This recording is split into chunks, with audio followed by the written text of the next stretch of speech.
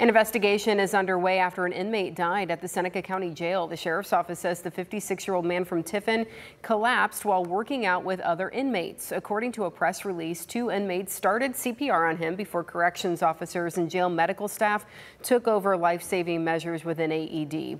Tiffin Emergency Medical Services then transferred him to Mercy Hospital, where he was later pronounced dead. Preliminary information shows no evidence of foul play or suspicious circumstances. An autopsy will be performed by the Lucas County Coroner's Office to determine the cause of death.